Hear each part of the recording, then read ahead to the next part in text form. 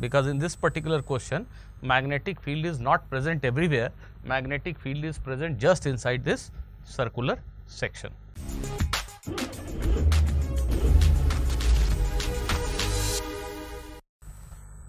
Hello students, आज हम motion of charge particle in a magnetic field के ऊपर एक कॉन्सेप्चुअल क्वेश्चन करेंगे। क्वेश्चन सिंपल है, आप सभी लोग सुनने के बाद ट्राई जरूर कीजिएगा, पर काफ़ी कॉन्सेप्चुअल है, इसमें आप कुछ बातें जरूर सीख जाएंगे। आइए देखते हैं आज का हमारा ये क्वेश्चन। ये जो ब्लू कलर से मैंने सर्कुलर सेक्शन दिखाया है, ये एक सिलेंड्रिकल रीजन का क्रॉस सेक्शन है जिसमें एक यूनिफॉर्म मैग्नेटिक फील्ड है B, और मैग्नेटिक फील्ड सिर्फ इस सर्कुलर रीजन के अंदर एग्जिस्ट करती है। मैग्नेटिक फील्ड यहाँ पे B है और ये into the plane of the board है, ऐसा मान लीजिए। अब क्वेश्चन कहता है particle having charge Q and mass m enters into a cylindrical field region as shown in the figure. The magnetic field is going into the plane of the board like this. This is a particle having mass m and charge q, and it is entering into this cylindrical region, and its velocity is directed towards the axis of the cylinder. That means center of this blue circle. This is the center point of this blue circle. This is the axis of the cylindrical region. Charge particle enters into this region like this. It has got some speed, and the question says the particle spent 2 pi m by 3 qb time inside the magnetic field. The particle spent this much time inside the magnetic field region. Find the speed of the particle. After this much time, the particle exits the magnetic field region. So, what was the speed of the particle? That is our question. I am getting out of the screen. You can capture it and give it a try on your own. Okay. So, if we read the question carefully, we know that the particle has spent 1/3 of its circular motion time period inside the magnetic field. If the magnetic field were present everywhere into the plane of the board, then particle would have gone into a circular path.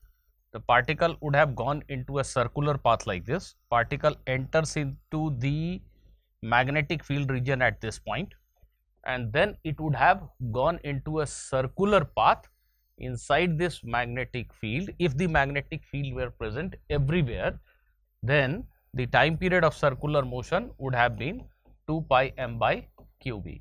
This time period is independent of speed of the particle. Question says the particle spent 1/3 of this time, t by 3 time, inside the magnetic field region. So, let us assume that particle enters into a magnetic field at this point, and everywhere there is magnetic field. So, in t by 3 time, all of you must be able to understand that it must have rotated through an angle of 120 degree. So, if it spends t by 3 time inside the magnetic field, it must have rotated through an angle of 120 degree. So, after rotating through an angle of 120 degree, it exits the magnetic field region, because in this particular question magnetic field is not present everywhere, magnetic field is present just inside this circular section. So, if now you want to give it a try, please pause the video. Here is the solution.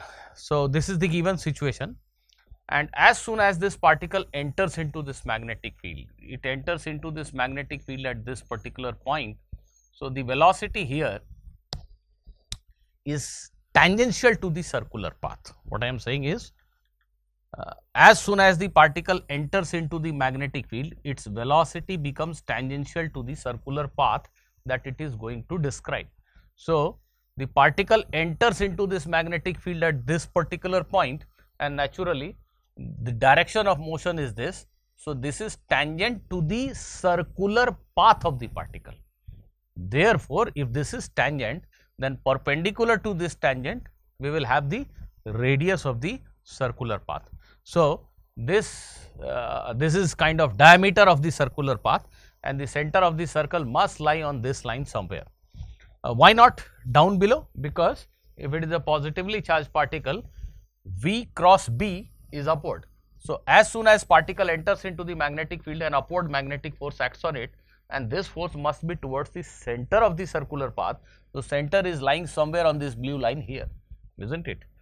And this velocity, as soon as it enters, it is in a circular path now. So this velocity is along the tangent perpendicular to this. This is the diameter of the circle. The diameter of the circle, that means here, somewhere here, will be the center of the circular path. So here is the circular path. Had there been magnetic field everywhere, the particle would have gone into this green colored circle. But the fact is that it starts going in circular path, and at this point magnetic field is over. Beyond this point there is no force acting on the particle. So after this point the particle will go in a straight line tangentially. So actually it will just move on arc of this circle like this.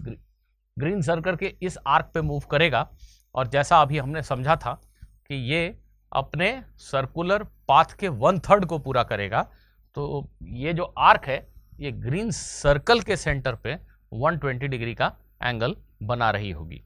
तो ये कुछ मैंने geometrical construction कर दिए. ये centre है हमारे circular path का, ये पॉइंट मैग्नेटिक फील्ड रीजन का सेंटर है, और नेचुरली ये सर्कुलर पाथ का रेडियस है, तो ये भी सर्कुलर पाथ का रेडियस हुआ. इस पॉइंट पे पार्टिकल ने एंट्री की और इस पॉइंट पे पार्टिकल इस ब्लू रीजन से एग्जिट हो गया. इसके बाद वो सीधा चला गया होगा, ग्रीन सर्कल पे नहीं घूमा होगा.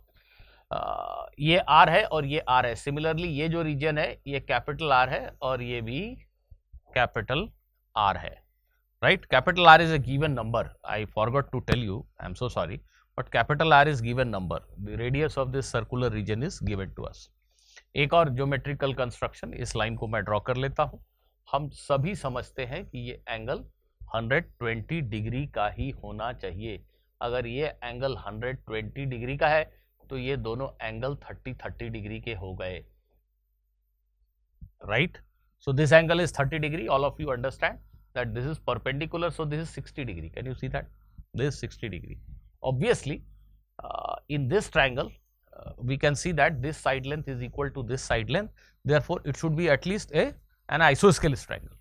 So, if this is 60 degree, this is also 60 degree, which actually means that this triangle is an equilateral triangle, right? So, this length AB is actually equal to radius R of the blue colored circular region. I hope this much geometry is clear to all of you. So, if this R is given, that means length of AB is given, you can work out the radius of this green colored circle, the radius of the circular path of the particle, which is very easy to get actually. I will draw a separate diagram. AB is a line, length of which is known. C is this point. I'm so sorry. I'm so sorry, just pardon me. C is this point, and it is, no, again I am very poor at my drawing right now. इस B को थोड़ा और इधर ले जाते हैं, ऐसा कुछ है. So this is R, and this is capital R. This angle is 120 degree. So if this R is known, we can find out this R. Just drop a perpendicular. In fact, this diagram is much clear. If you drop a perpendicular here, you can easily see that this length AD upon this R, this AD upon this small r will be equal to cos of 30 degree, which is √3 by 2. So small r is 2 by √3 times AD. What is AD? This length is R, capital R. So it is half of R. So it is in fact R by √3. So you know the radius of the green colored circle. I hope I have been able to explain this. This is capital R, you drop a perpendicular and this angle becomes 60 or this angle is known to be 30. So AD upon small r is cos 30 degree, which is √3 by 2. Therefore, small r will be 2 by √3 times AD, which is AD is nothing but capital R by 2. So 2 by √3 times R by 2, it becomes R by √3. So particle is moving on a circular path of radius R by √3. Now all of you know that if the particle is having a speed v, then this must be the radius of circular path. So, from here you get the value of v. V is nothing but QBR by root 3m. This V is QBR by root 3m, and this is the answer to our question. I am leaving you with one, what should I say, observational question, which you can give it a try basically. What will happen if I increase the speed of the particle? Suppose I throw this same particle with higher speed higher than this, then will the particle spend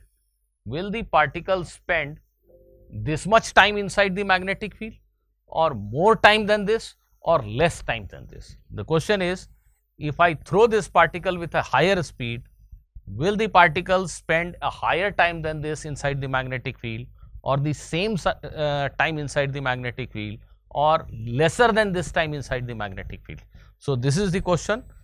I want all of you to give it a try. See you in the next video, but keep sharing the videos and do not forget to like the video. Thank you. Goodbye.